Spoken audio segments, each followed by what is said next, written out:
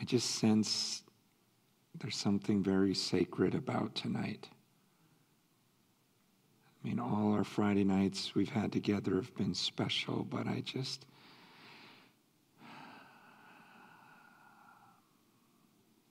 sense something special tonight about his presence here. And everyone comes with different needs.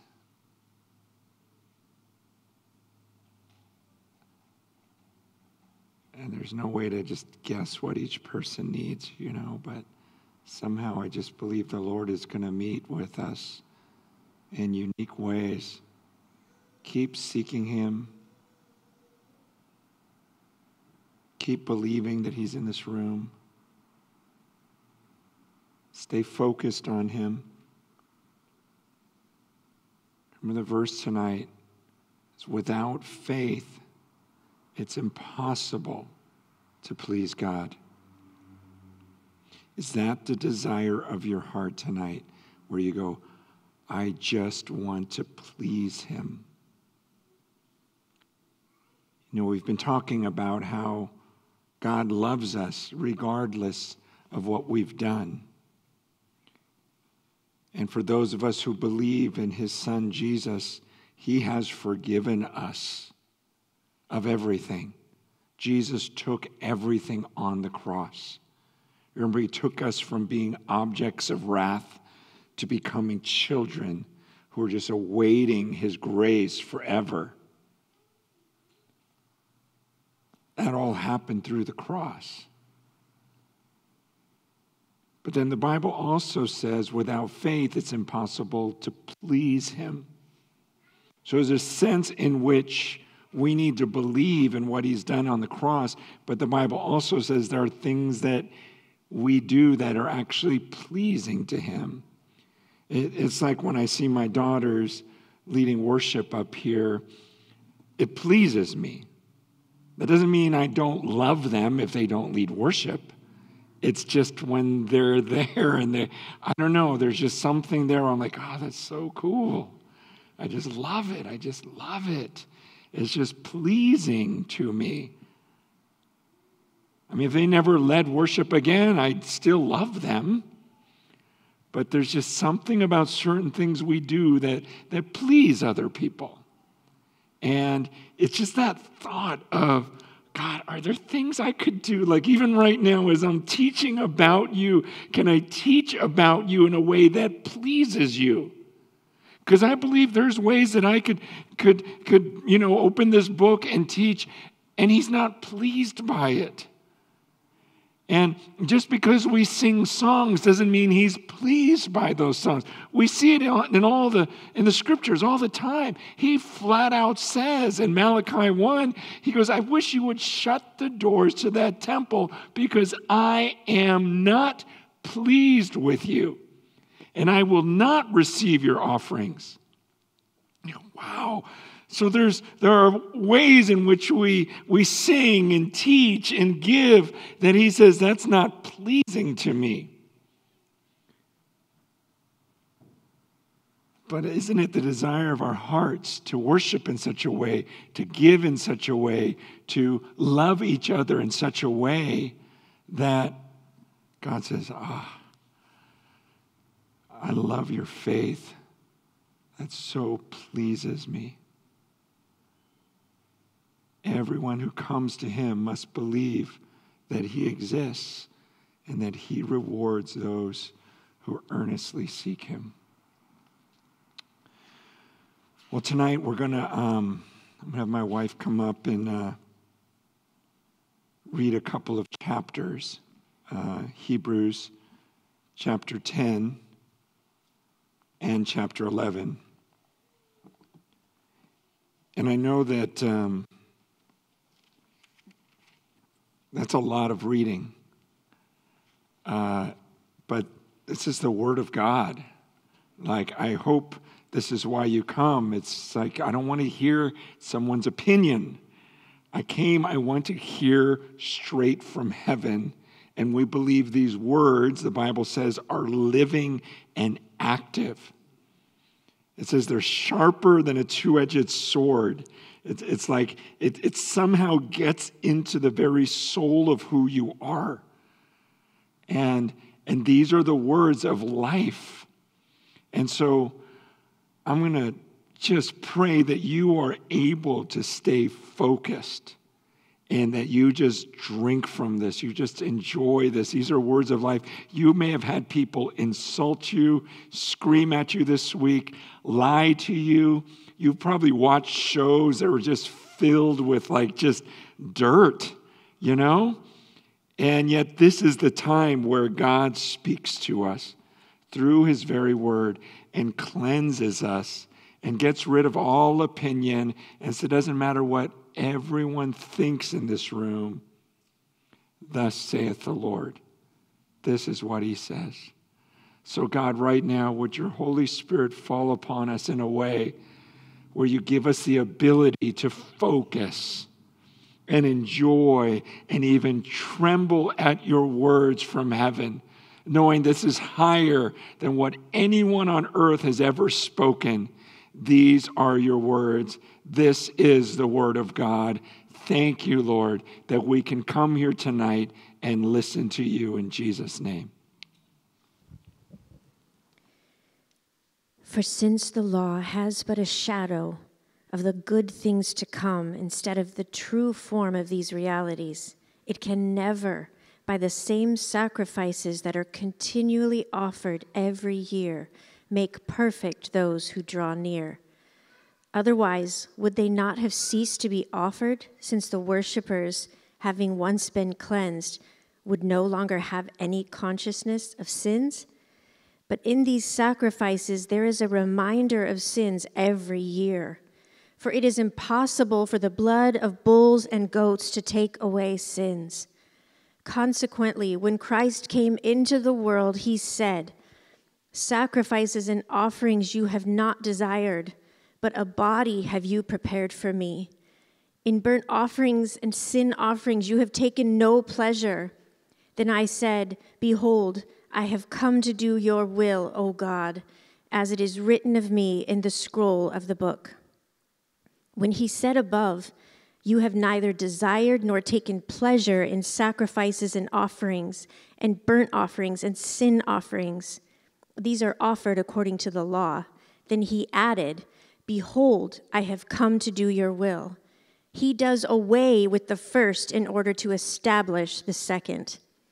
And by that will we have been sanctified through the offering of the body of Jesus Christ once for all. And every priest stands daily at his service, offering repeatedly the same sacrifices which can never take away sins. But when Christ had offered for all time a single sacrifice for sins, he sat down at the right hand of God, waiting from that time until his enemies should be made a footstool for his feet. For by a single offering he has perfected for all time those who are being sanctified. And the Holy Spirit also bears witness to us. For after saying, "This is the covenant that I will make with them after those days, declares the Lord. I will put my laws on their hearts and write them on their minds." Then he adds, "I will remember their sins and their lawless deeds no more." Where there is forgiveness of these, there is no longer any offering for sin. Therefore, brothers, since we have confidence to enter the holy places by the blood of Jesus, by the new and living way that he opened for us through the curtain, that is, through his flesh. And since we have a great priest over the house of God, let us draw near with a true heart in full assurance of faith, with our hearts sprinkled clean from an evil conscience and our bodies washed with pure water. Let us hold fast the confession of our hope without wavering, for he who promised is faithful. And let us consider how to stir up one another to love and good works, not neglecting to meet together, as is the habit of some, but encouraging one another, and all the more as you see the day drawing near. For if we go on sinning deliberately after receiving the knowledge of the truth, there no longer remains a sacrifice for sins, but a fearful expectation of judgment and a fury of fire that will consume the adversaries. Anyone who has set aside the law of Moses dies without mercy on the evidence of 2 or 3 witnesses. How much worse punishment do you think will be deserved by the one who has trampled underfoot the Son of God and has profaned the blood of the covenant by which he was sanctified and has outraged the Spirit of grace? For we know him who said, 'Vengeance is mine, I will repay.' And again, the Lord will judge his people. It is a fearful thing to fall into the hands of the living God. But recall the former days when, after you were enlightened, you endured a hard struggle with sufferings, sometimes being publicly exposed to reproach and affliction, and sometimes being partners with those so treated. For you had compassion on those in prison, and you joyfully accepted the plundering of your property, since you knew that you yourselves had a better possession and an abiding one. Therefore, do not throw away your confidence, which has a great reward. For you have need of endurance, so that when you have done the will of God, you may receive what is promised. For yet a little while, and the coming one will come and will not delay. But my righteous one shall live by faith, and if he shrinks back, my soul has no pleasure in him. But we are not of those who shrink back and are destroyed, but of those who have faith and persevere for their souls. Now faith is the assurance of things hoped for, the conviction of things not seen. For by it the people of old received their commendation. By faith we understand that the universe was created by the word of God, so that what is seen was not made out of things that are visible.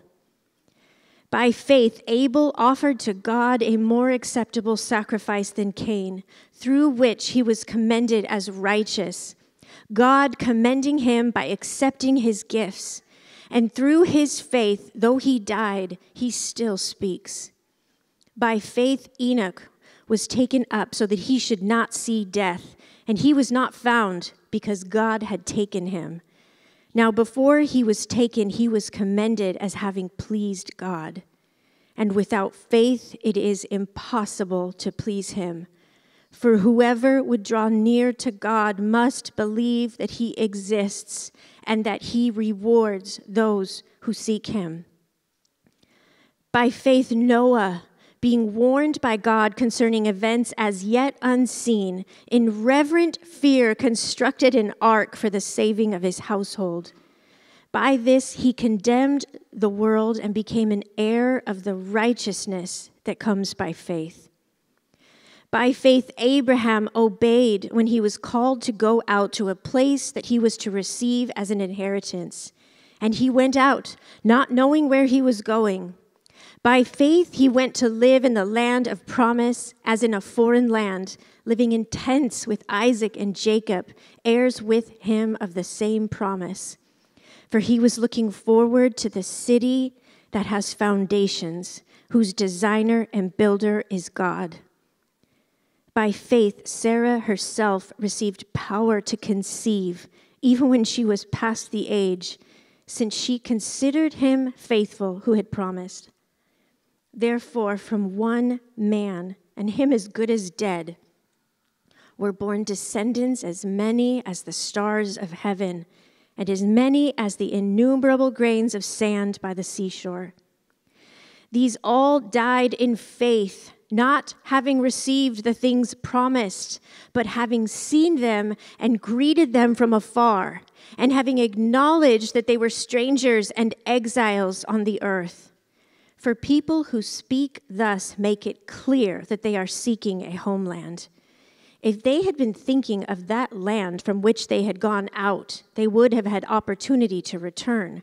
But as it is, they desire a better country, that is, a heavenly one. Therefore, God is not ashamed to be called their God, for he has prepared for them a city. By faith, Abraham, when he was tested, offered up Isaac, and he who had received the promises was in the act of offering up his only son, of whom it was said, "Through Isaac shall your offspring be named." He considered that God was able even to raise him from the dead, from which, figuratively speaking, he did receive him back. By faith, Isaac invoked future blessings on Jacob and Esau. By faith, Jacob, when dying, blessed each of the sons of Joseph, bowing in worship over the head of his staff. By faith, Joseph, at the end of his life, made mention of the exodus of the Israelites and gave directions concerning his bones. By faith, Moses, when he was born, was hidden for 3 months by his parents because they saw that the child was beautiful, and they were not afraid of the king's edict. By faith, Moses, when he was grown up, refused to be called the son of Pharaoh's daughter, choosing rather to be mistreated with the people of God than to enjoy the fleeting pleasures of sin. He considered the reproach of Christ greater wealth than the treasures of Egypt, for he was looking to the reward. By faith, he left Egypt, not being afraid of the anger of the king, for he endured as seeing him who is invisible. By faith, he kept the Passover and sprinkled the blood, so that the destroyer of the firstborn might not touch them. By faith, the people crossed the Red Sea as on dry land, but the Egyptians, when they attempted to do the same, were drowned. By faith, the walls of Jericho fell down after they had been encircled for 7 days. By faith, Rahab the prostitute did not perish with those who were disobedient, because she had given a friendly welcome to the spies. And what more shall I say? For time would fail me to tell you of Gideon, Barak, Samson, Jephthah, of David and Samuel and the prophets, who through faith conquered kingdoms, enforced justice, obtained promises, stopped the mouths of lions, quenched the power of fire, escaped the edge of the sword, were made strong out of weakness, became mighty in war, put foreign armies to fight. Women received back their dead by resurrection. Some were tortured, refusing to accept release so that they might rise again to a better life. Others suffered mocking and flogging and even chains and imprisonment. They were stoned, they were sawn in two, they were killed with the sword. They went about in skins of sheep and goats, destitute, afflicted, mistreated, of whom the world was not worthy, wandering about in deserts and mountains and in dens and caves of the earth. And all these, though commended through their faith, did not receive what was promised, since God had provided something better for us, that apart from us, they should not be made perfect.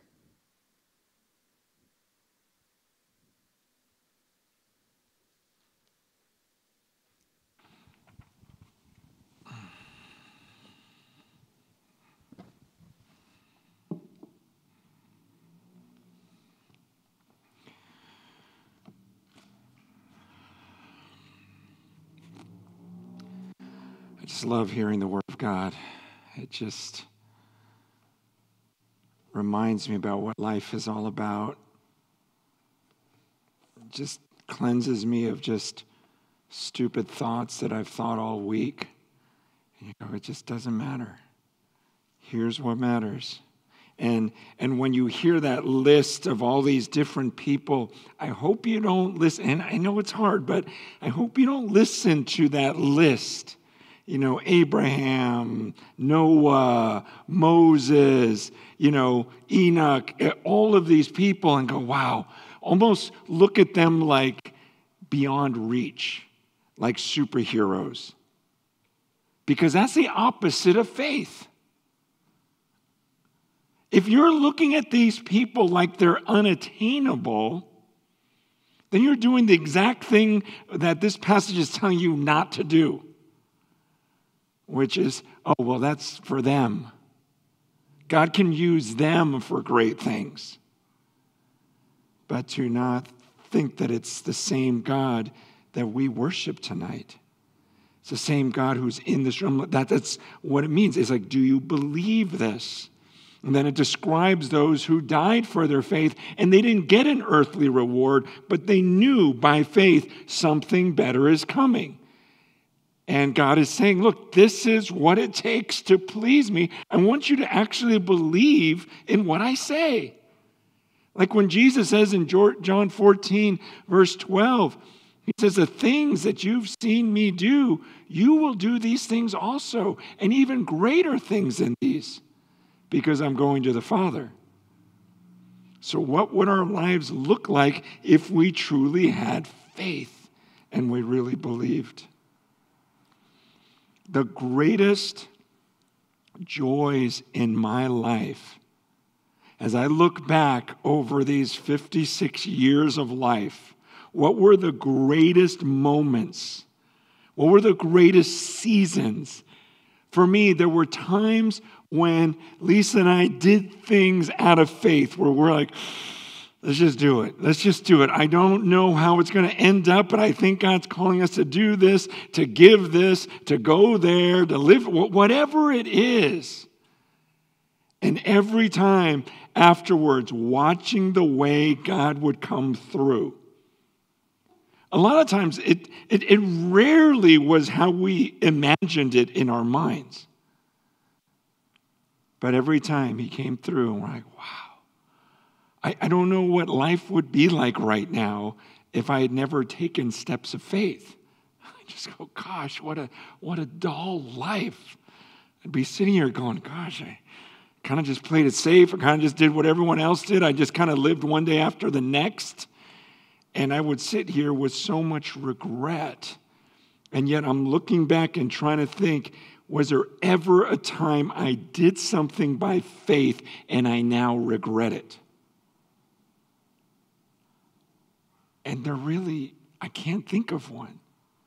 Again, not that it works out the way I think it's going to, but every time.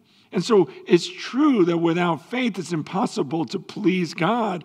But it's also true that as we do these things in faith, he rewards us. He really rewards us in different ways. Like in the book of Hebrews, he's explaining these different people. Each one got different rewards, but a lot of them didn't even get to see the reward on earth. And that was an amazing faith on their part because they were so sure of what was coming to them. Last Friday, I was looking at the crowd and that was here, and I was just thinking, wow, there's a lot of young people. I mean, it's a few more old people this time. But last time, it just felt very young. Like, gosh, is anyone even 30 in this room? You know, and I started thinking about how when I was your age, there were certain patterns that I set in life, having no idea that many years later, decades later, I'd be like, I am so glad that I set some of these patterns early in life. And I remember being young and hearing old people talk. And they would talk about the good old days and everything else. And I always thought that was so weird. But I got to do it now. Like, it's just because when you grow up in a different time and you experience different things, you're like so eager for everyone else to get it. You know, I grew up in a time, you know, in the 70s, great time, bell-bottoms, tie-dye shirts. But it was just this time, though, where you knew on Sunday everything was closed. There are no stores open on Sunday. The bank's not even open on Sunday. If you wanted cash, back then we used this stuff called cash. But if you wanted it, you'd have to remember to get it on Friday, because Saturday and Sunday you can't get money. It's before ATMs. You know? I mean, it was just one of those things where Sunday you shut down.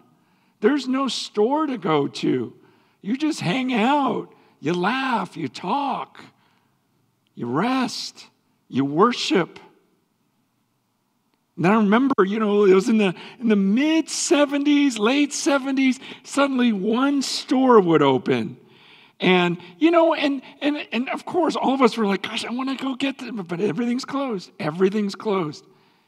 But then remember when that one store opened, everyone flooded there because it was the only place open. So suddenly other shop owners are going, he gets all the business because he's open on Sunday. And then pretty soon this whole thing started happening where now Sunday is just another day. And you guys grew up in a time where you never got to experience that. I mean, it used to be like if I had a conversation with someone, like I just don't have a phone anywhere near me. I mean, everything was, I lived in a time when they, you dial like this and, you wait for it to go back. And sometimes your finger would go too far and, whatever else. It was just, but that was the norm. We didn't have answering machines. We didn't care. It was just such a good time. And you go out and you'd play outside. You went outside. There were no apps to play, nothing. You just went outside, you rode your bike, you played sports, you'd laugh. Oh man, it was just such a great time of life. Credit cards were weird. It's like who would want to get in debt? Like this was the mindset. Tithing to the church, giving a tenth to the church, that was just normal. It wasn't like this free. These things were expected. No one worked on Sunday. Everyone was giving 10%. It was just, this was life. And I mean, I was just taught at a young age, hey, you don't work on Sundays. And you always give your best to the Lord. So that first 10% of whatever you make, you give to Him. That was something instilled in me as a teenager. Working at Taco Bell for $3.35 an hour. That was right when minimum wage went up. So it was like, it's just, I'm going to give to the Lord at least 10%. And I remember talking, and remember at church, a guy that was talking about how he gave extra, and he would give an extra percent every year. And he started off at like 20% of his income he'd give to the Lord. He goes, I'm just going to see if I can give more and more and more every year. I'll give at least another percentage. And he was an older guy, and he says, so now I'm giving 90% of my money to the church and living off of 10. Like God just kept blessing, blessing, blessing. And I'd hear these stories of faith, and it inspired me. I thought, okay, I'm going to go for that. I'm going to believe in these things. And we just set these patterns in our lives. But what happens is the world starts changing, and then the world will always try to pull you into living the way they do, to where pretty soon your life looks like everyone around you. But if you look in the scriptures, what pleased God, okay, if you look in the Old Testament, He goes, okay, this is the way all the nations around you are going to live. But you, Israel, I want you, because you are my people. If my people who are called by my name would humble themselves and seek my face and turn from their wicked ways. He goes, I want my people to be different. See, the nation of Israel was located in a place where all the nations would have to go through it. For trade or for whatever, it was just the central location. So God's plan was, I want you guys to live differently. I don't care how everyone else lives. They don't know my law. They don't know my words. I want them to see you and how I'm going to bless you. So when everyone else is working 7 days a week, you remember my Sabbath. And you remember, no, we're following the God who created the world in 6 days, and on 7th day he rests, and they're going to see how I'm going to prosper you because of that. When everyone's hoarding everything to themselves, I want you to give freely to those who are in need. And I always want you to give to me first. Why? So I can bless you. That's what he says in Malachi 3. He goes, test me. See if I don't open the floodgates of heaven and just pour out, just shower this blessing upon you. God wants his people. Okay, so what God wants us now is to believe in him and to believe that we can never be hurt by sacrificing for him. If you have your Bibles, in Mark chapter 10,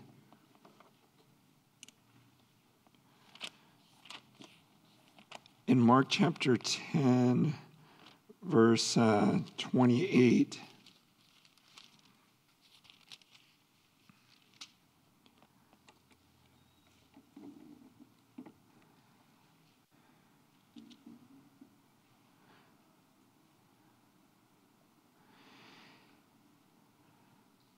in Mark 10, verse 28, Peter began to say to him, see, we have left everything and followed you.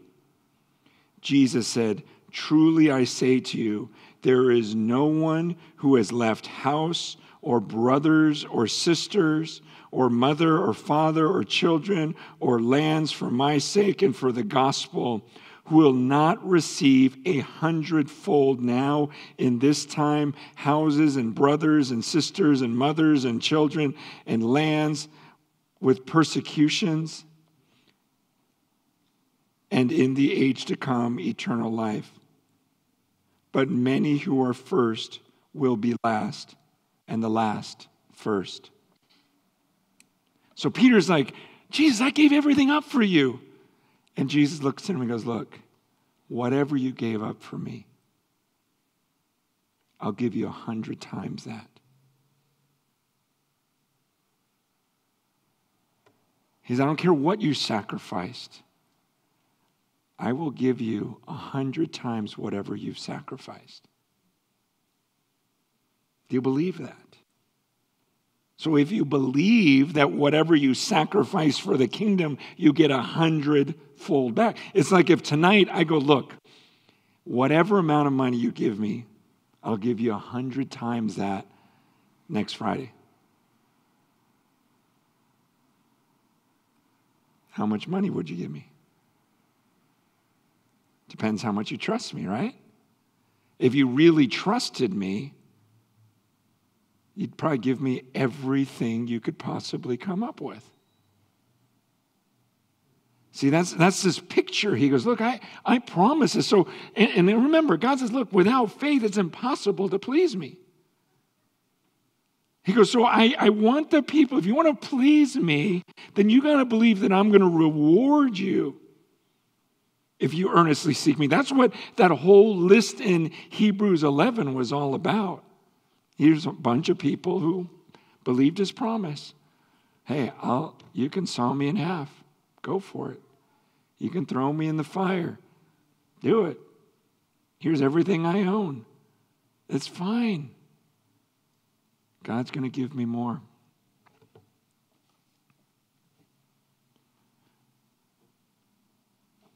I just want to share. I always get a little hesitant sharing this stuff, but I feel like it's testifying to God. I hope you take it in the right spirit. Because the Bible says, like, when you give, don't let your right hand know what your left hand is doing. Like, you just do it in secret. You don't do it to be seen by men. Like, your heart can't be like, I want everyone to see what I'm about to give. Then on the flip side of that, he says, let your light shine before men so that they may see your good works and give glory to your Father who is in heaven. So it's like, okay, which is it? Do I not let anyone know, or do I let people know? You know?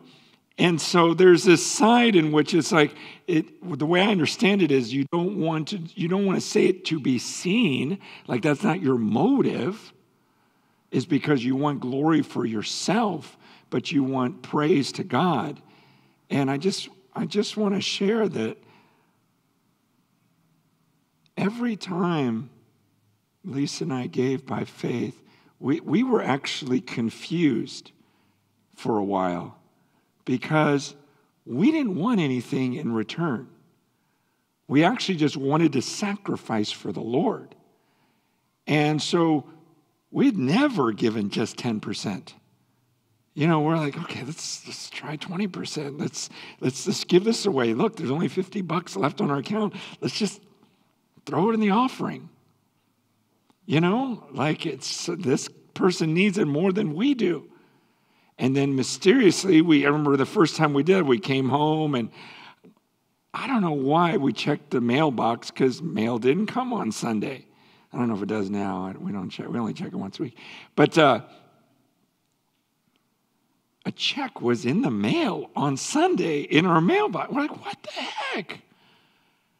Like, well, we were supposed to have nothing left. And then it would come through. And back then, you know, I was making $3,000 a month. And it was plenty. It was good. It was an awesome time in the church because the church was growing like crazy. And it was such a great relationship because every year the elders and the church would say, would you guys please take more money? And every year we'd like, we don't need more money. Like God keeps providing for everything. So it's very opposite of like, you know, usually at work you're like, gosh, can I get a raise? And the boss says no. Here it's like, would you take a raise? And we're like, no. And it was just like this great, like, we love what we do. We don't need any more. And I just thought, let's just try to give more. I remember one year just thinking, I'm going to try to give 10,000 of our 36,000 away. You know? And we did it. And I thought, okay, Lord, this next year I want to see if I can give away 18,000. I just feel like you're wanting to stretch my faith. And then we did it. And then the next year I felt like, God, I want to give away 36,000, my whole salary, and money will just come from somewhere else. And we did it. And then I'm like, okay, I want to give away more than my salary this year. I want to try to give away $50,000, you know? We did it. And I'm like, okay, let's get crazy here. I want to give away $100,000. I want to give away 100,000. I don't know. I've never made that much. I want to give it away. We did it. And then it got insane, because in my head, I have this number in my head, and I'm like, there's no way. All right, I want to give away $1 million. And we did it. And we started giving away about $1 million a year. You guys, that's just craziness. This is just, I say this, you know, I wrote a book, wrote a couple more books, and who knew I could write? You know, it's just this crazy stuff. And I remember even praying, I go, God, because I remember I knew rich people, and they were always pretty stingy, and I'm like, that's so weird, God. Why are they so? I told God, if you ever made me rich, I'd give it all away. because I'm so happy. Like, there's nothing compared to praying and having the God of the universe answer you. To know that I have a direct line to God. He listens to me. So who cares what I drive or what I wear? Or I talk to God like I know God. And I remember just telling him, I go, Lord, I don't want to stand all these rich people. Like, why don't you raise up a new generation of rich people, people that will live like everyone else and give their money away because they believe in eternity, because they believe I'll get 100 times this in the life to come. I said, oh, God, make me rich. I'll give it away. I don't care.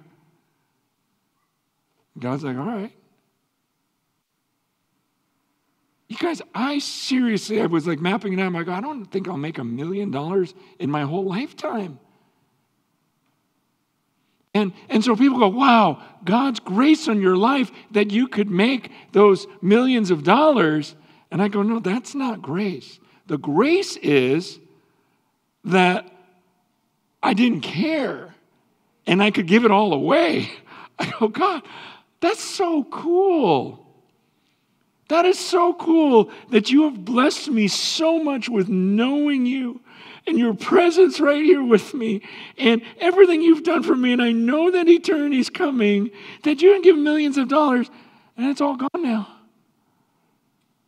And I am so happy. And there's no regret, like, oh, I should have kept a few. It's just, this is great.